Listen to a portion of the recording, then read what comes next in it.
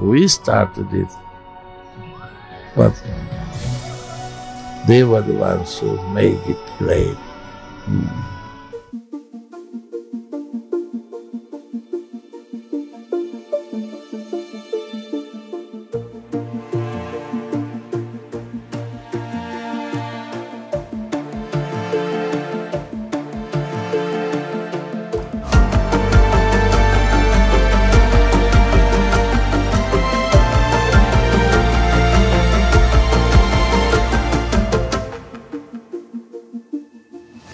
Virtue.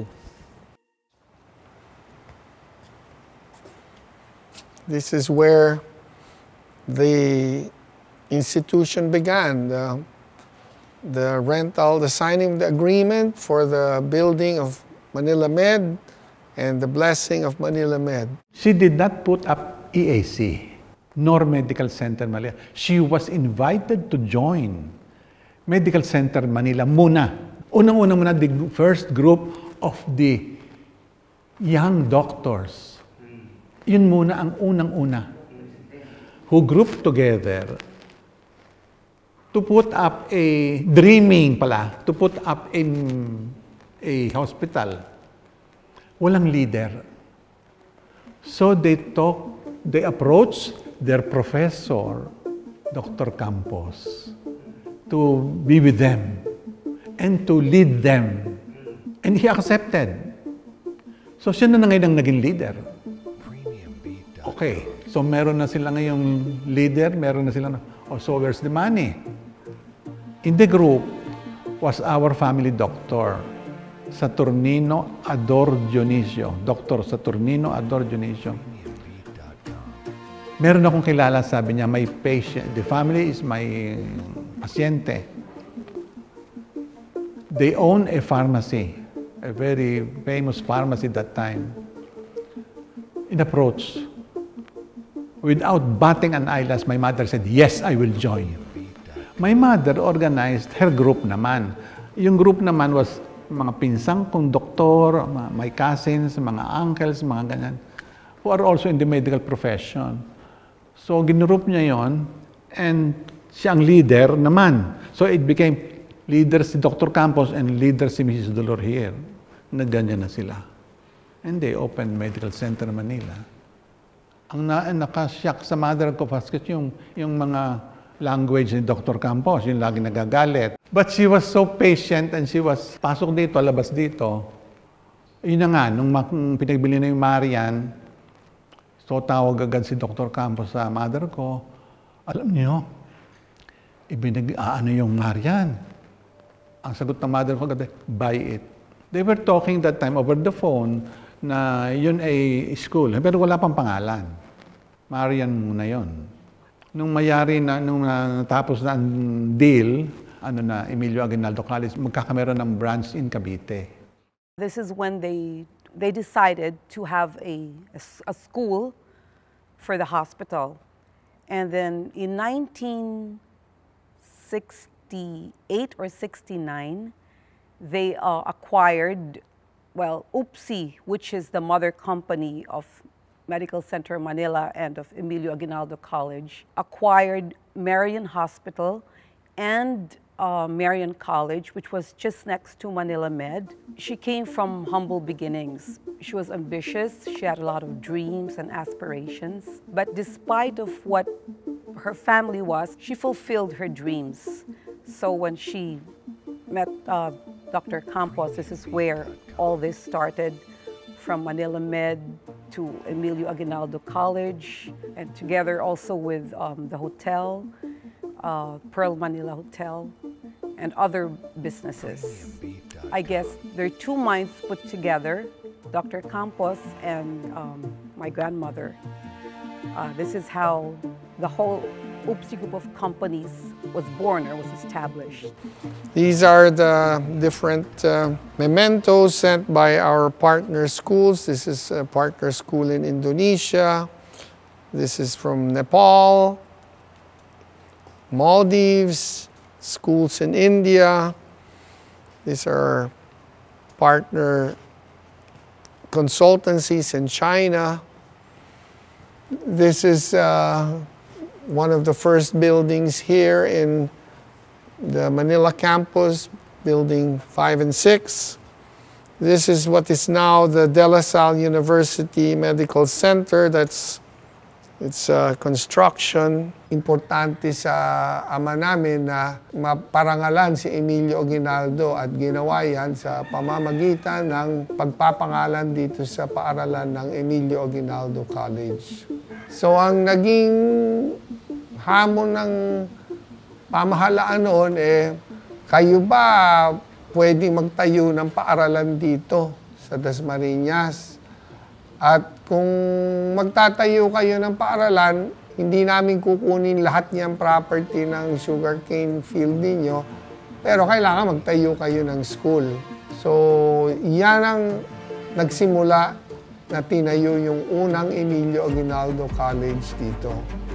The De La Salle University Medical Center and Health Sciences Campus and the De La Salle University Campus here in Cavite.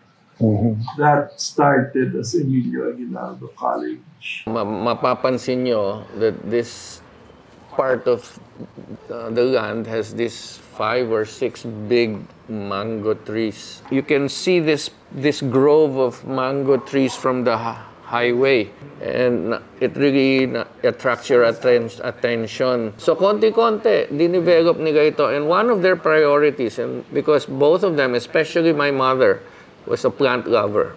My mom loved plants, and my dad also. So pinagtiyagaan nila magtanim ng sari-saring mga puno. So now you see it, it's it's almost like a forest here, no? Tanim nila lahat yan. Ang original lang dito yung mga magagaking manggang yan. This was very important to my father because he was one of the founders of Cavite Historical Society.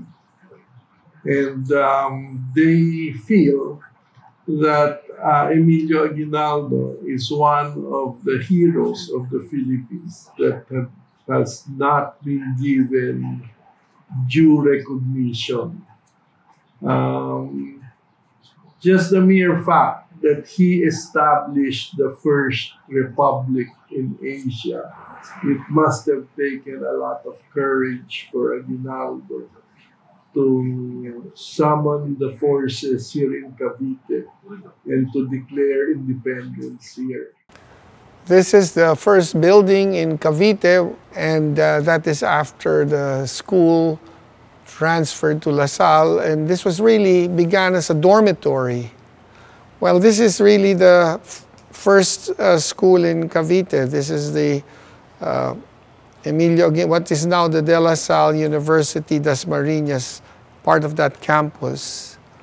As I browsed through this book, I recall that my father was actually had his weight right here on this theater, and so it is almost fitting that we begin this conversation here.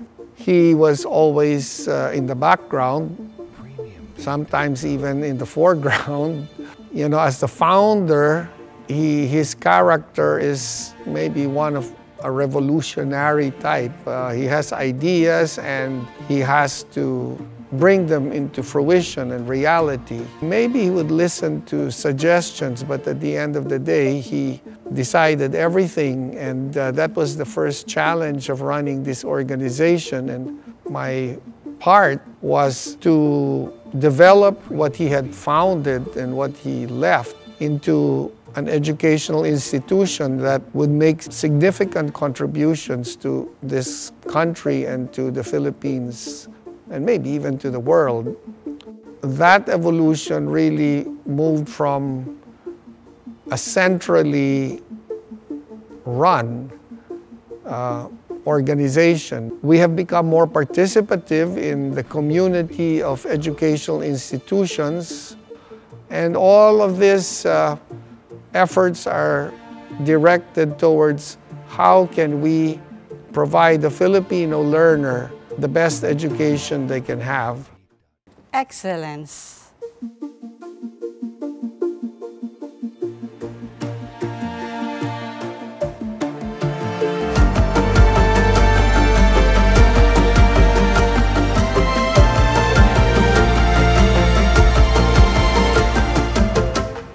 These are, well, things that have been part of the EAC boardroom that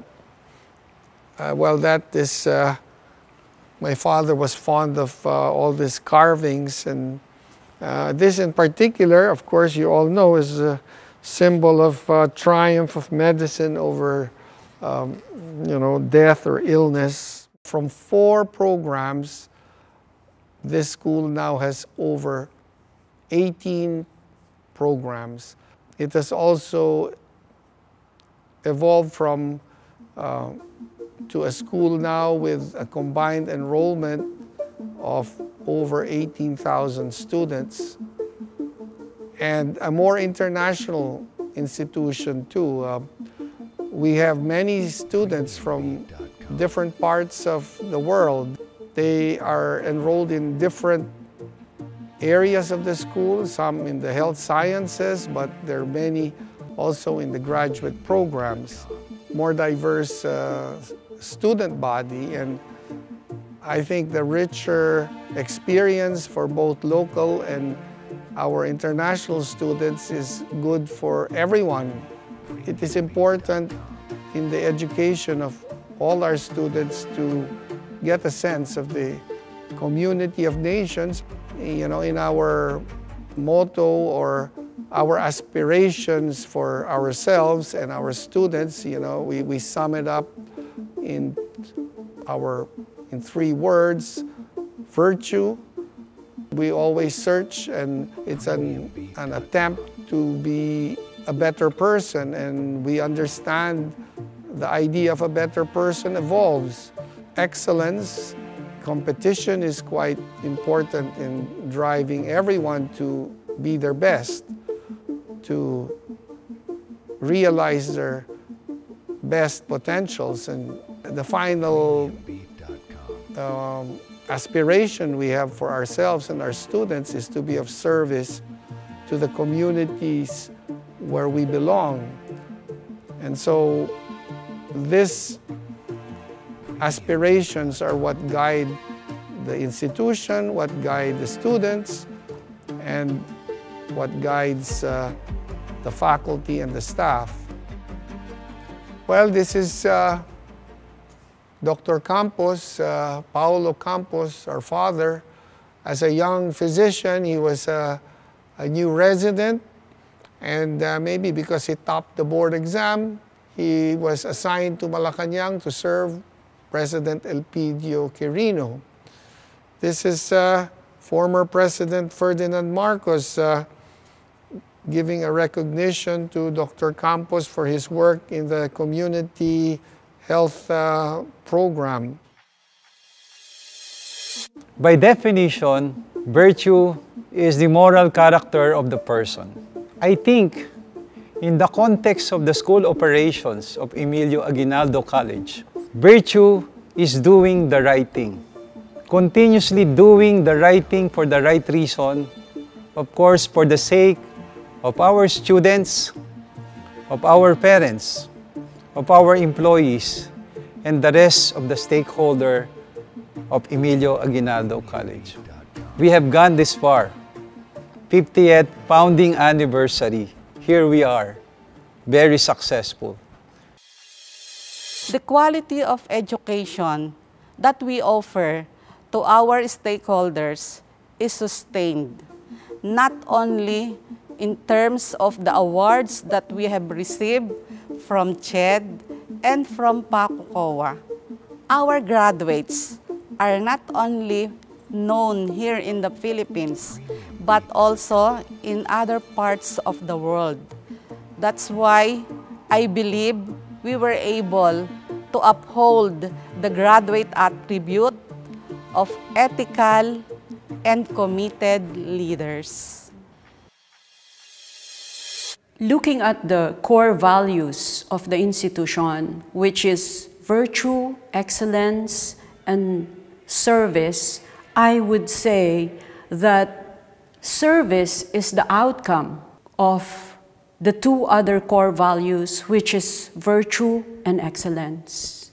Even if a person has a virtue, even if a person excels in everything that he or she does, if that person is not willing to give service, then it will not translate to the society. The core values of the institution is all about an equation. It's a mathematical equation, if I may.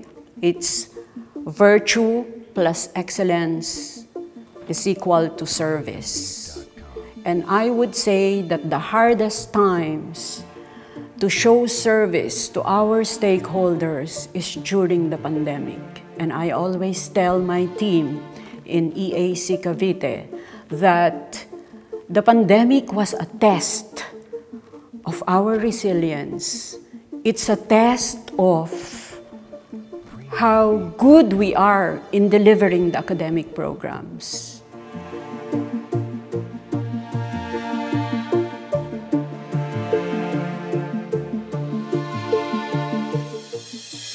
Service.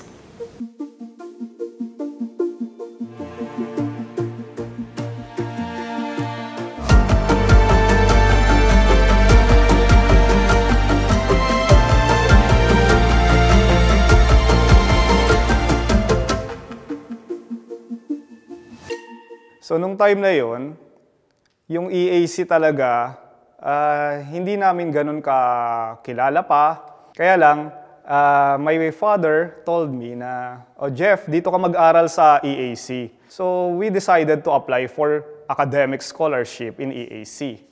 So nung mga panahon na yon, talagang sabi ko, ang laki ng tulong ng Emilio Aguinaldo College sa akin. Ang tanging baon ko lang po ay lakas ng loob at yung pinagkaloob po sa atin ng Diyos na konting karunungan para mag-aral na mabuti. The EAC wanted me to have a better life. Si President naman, tuwan-tuwa yan, kahit hindi yan masyadong nagsasalita, nakikita mo naman yan sa mga mata eh. Sabi niya, "O sige, dahil nakapasa ka na, ikaw na ang mag-head ng legal department natin." Yun yung offer naman sa akin. There is always an invisible string attached between EAC and myself. I always go back to EAC. EAC as a school was a cross between a dormitory, a factory, and a warehouse. But now, it's a different matter. It really looks like a good school with the facades, with the new buildings, the facilities are good.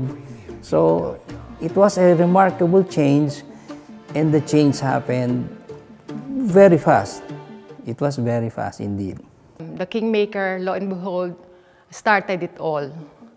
We went into accreditation, we went into strategic planning, we went into all the facets of management and strategic plans as far as EAC Cavite is concerned, from 362 students to 12,000 students.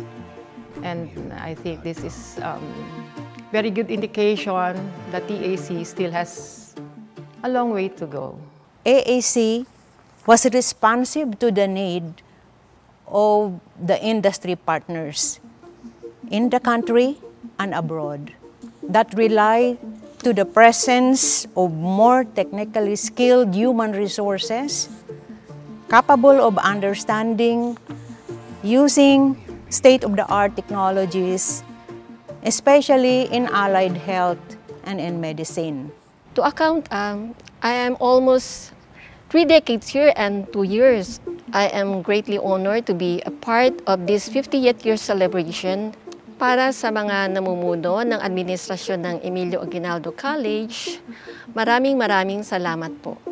Wala pa akong trabaho na sinukuan ko. I really make sure that whenever I apply, I accept the responsibility, I will deliver to the best of my ability. We work together with Dr. Paulo Campos and the rest of the other deans here.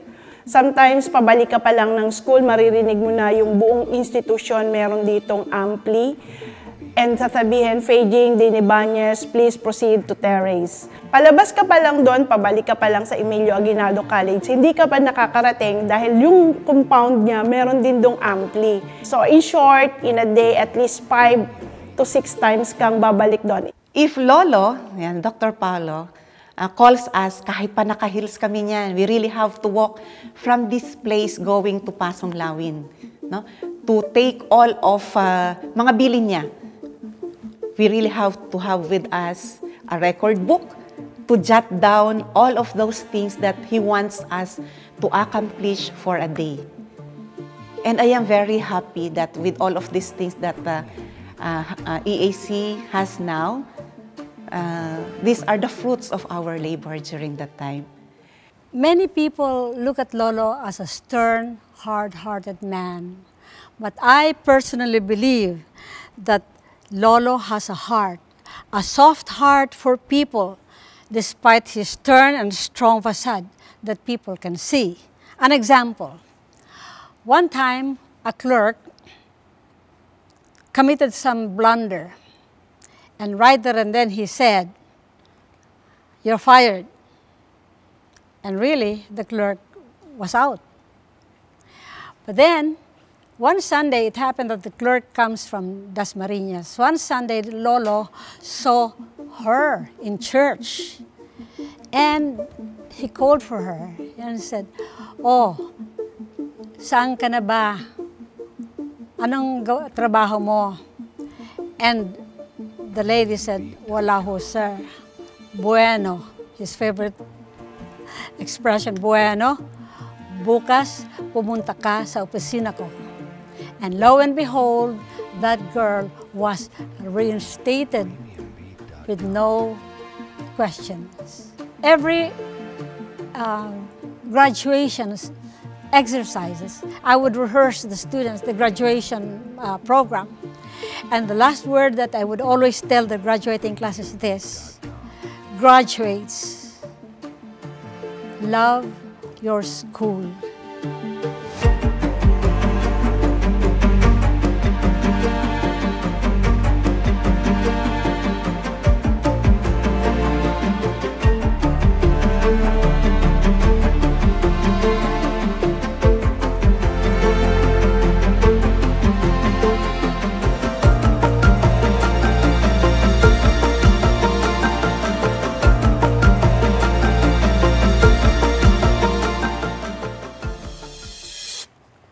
Let's go here and let's see. Okay, well then we have the first president of the school, Dr. Paulo Campos, in his attire as a national scientist. Second president, Dr. Amado Campos, who became subsequently the president of Central Luzon State University. This is Dr. Flor Angel Campos. She retired from the UP School of Home Economics and briefly served in the school. And the fourth president, Dr. Cicero Campos, who left the school and became the first president of the Public Safety College in Silang. President Ramos asked him to head that institution. I think this photo captures the essence of a school. You see, this is in the PICC, April 19, 2011, 14 years after I was, to the day, I was installed as president. And you see the students and their parents. It's commencement day. And a new chapter in the lives of the students and another chapter in the life of the school. And I think this is perhaps what will stay with me as a memory of the school.